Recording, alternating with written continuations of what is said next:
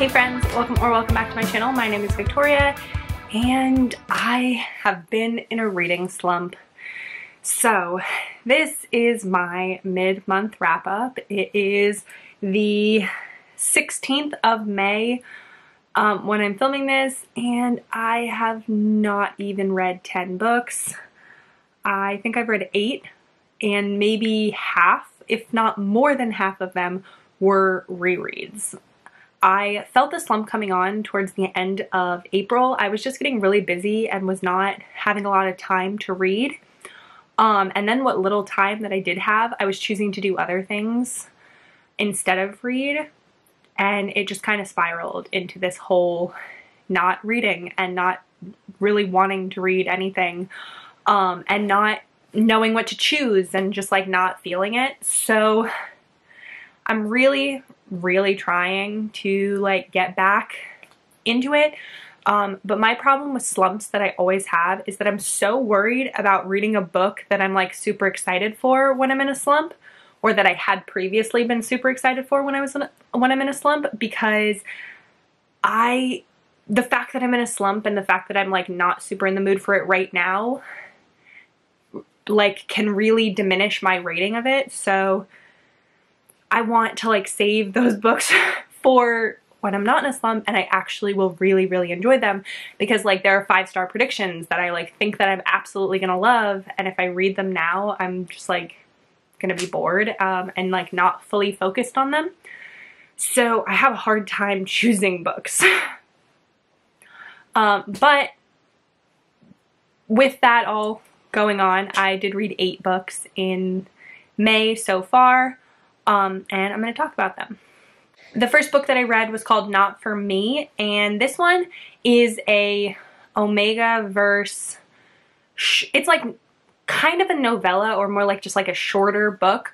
And I was scrolling through Kindle Unlimited one day and I came across this one and it sounded interesting. I was like, Omega verse is what I had been in the mood for at the end of April, so I was like, okay, let's try it. And I didn't hate it. I didn't love it. I think I gave it 3 stars. It is about a woman who is an Omega who really doesn't want to be an Omega, and in this world that they are in, Omegas are placed with alpha packs, sort of like against. They don't have any say in it. They fill out this like ancient quiz, and then the Omega Placement Center places them with an alpha pack. And so they don't get any really say in it, and they are basically just given to the pack, and the pack is now in charge of them, and they're sort of like treated like baby making machines. Like they don't really have a lot of the same rights that men do or other ranks, so alphas and betas. And so the heroine in this book, she hates the fact that she's an Omega. She does not want to be part of this whole situation. She thinks it's so demeaning, and she just doesn't want kids. She does not want kids, and so she doesn't want to be put in this system where she's given to alphas and told to have children. And so she does something to sabotage her placement with the placement agency, and when that happens, the placement agency instead sends her to auction, and they have all the like bad Omegas that don't follow the rules are sent to the auction, where the lower level alpha packs, or who are like not as high ranking or not as like prestigious, can buy an Omega. And so she gets bought by this high-ranking alpha pack. They happen to be like a royal pack, one of the like really high-level packs. Saw her and was like, oh my gosh, I want her. But they don't want it wasn't really in their plan to have an Omega. They had had one previously, who was killed. And since they are so high ranking, there are a lot of like threats to them, and so they're worried about the idea of having an Omega, but it's been 5 years now or something like that, and they are at a point in their life when they should have an Omega. So they buy the heroine, and the heroine goes to live with them, and she is told that she is their maid. She doesn't want to be their Omega. She's like, makes that very clear that she doesn't want to be their Omega. They don't really want an Omega, and so she lives with them. She becomes sort of their maid, and they very slowly develop like a friendship and a relationship with the 3 guys in the pack and her. So it's a reverse harem. And I enjoyed how strong the heroine was, how much she stood up for what she wanted, how much she made it very clear what she wanted and tried very hard to fight her biological urges as an Omega to do to mate with the alphas. And I like how much the alphas respected her boundaries and tried really hard to, again, fight their urges and their own biological needs for to be with an Omega. So I thought it was done really respectfully, and I liked the characters, but I think that it needed to be developed a little bit more, the like actual romances. And I just think that like if it had been a little longer that it would have done that. Also, it was definitely, there were definitely grammatical errors that I noticed, and I'm not really somebody who notices those kind of things, or that like they bother me. But this one, I noticed them repeatedly having like grammatical problems, and so it kind of took me out of the story a little bit, so that did influence my rating. Next book that I read after that was a reread. Every time I read an Eden Finley book on ebook when it first comes out, I always do a reread when the audiobook comes out, and the audiobook for Puck Drills and Quick Thrills, that's hard to say, by Eden Finley and Saxon James came out on audio, and I had read the ebook previously, so I did a reread with the audiobook. I love Eden Finley's audiobooks. They're narrated by Iggy Toma and Alexander Sendiz, and they are always done so fabulously.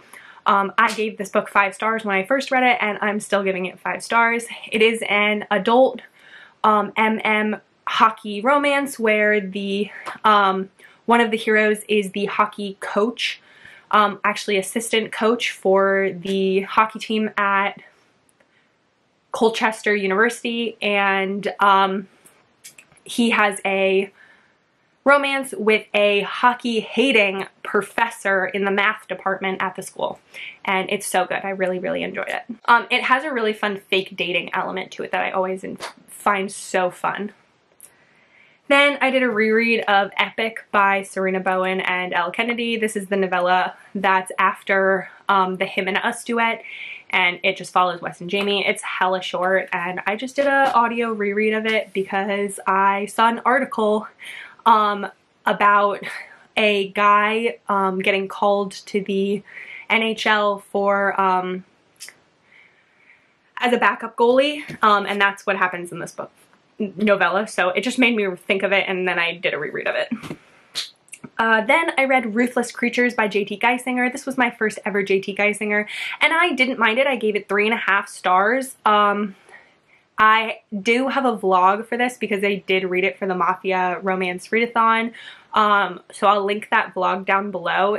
I didn't get a lot of reading done in that vlog, so this is the only book that I read in that, because I was so busy that weekend, but I talk more about why I had problems with it. I enjoyed certain parts of it, and then the parts that I didn't like, I really didn't like it.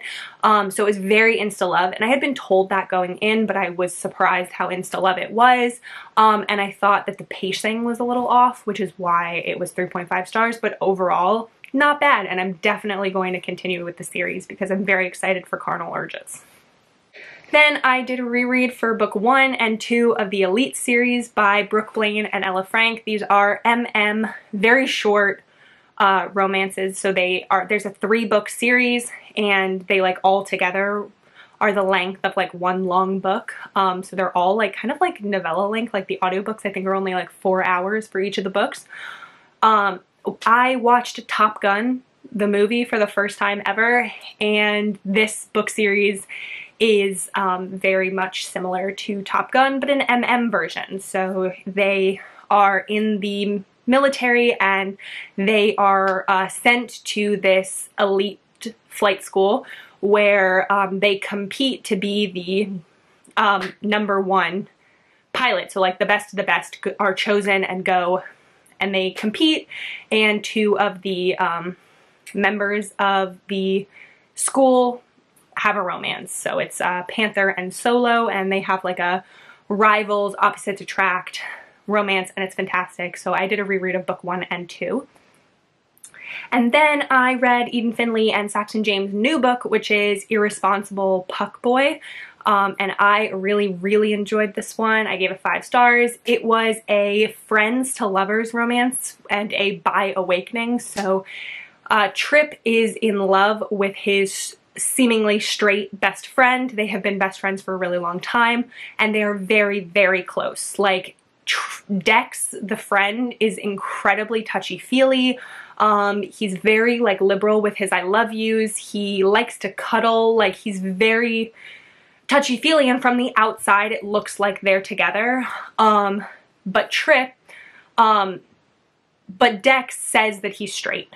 And Trip is out gay, and he is in love with Dex. And he kind of has a hard time saying no to Dex. So even though it hurts him because he's in love with him, he can't say no to him. And so when Dex decides that he wants to do a trial marriage, he's basically like, his girlfriend wants to get married, and he doesn't really want to get married. And so he and Trip go and do a practice marriage, and then they're like, I'm not going to file the paperwork or anything, so it won't be legal. They're just going to go up there and like say their vows and just see if they can do it. And then the marriage ends up being actually legal, and they are married, and it's a whole PR scandal because they are both professional hockey players, and it's just so fun. The Friends to Lovers was so good. I loved Dex's journey of his like discovering his own sexuality and what he actually identifies as, and I thought it was done really well, and I really enjoyed it. Then the last book that I read was another reread, and that was The Understatement of the Year by Serena Bowen. Okay, so my camera battery died because of course it always does for me. So I just switched to my phone to end this video, but it is an MM college hockey romance, and I hadn't read it in a really long time. It was one of the earlier Serena Bowens that I had read, so I wanted to do a reread of it because I was thinking about it. And this one is about a guy named Riker who had a really traumatic history as a gay man. He and his best friend Graham, when they were little, were together, but in secret because they grew up in very religious households. And one day they decided to try and attempt to go out on a date, and they go to like sort of the next town over, and these guys see them kiss in their car. And when they leave the car and are walking together, the guys jump them and attack them, and Graham runs away, and Riker gets left behind, and he is beaten very badly. Then Riker's parents throw him out, and he goes to live with his grandmother in Vermont, and Graham and Riker never see each other again. I think his name is actually Ricker, if I remember correctly. But him and Graham never see each other again until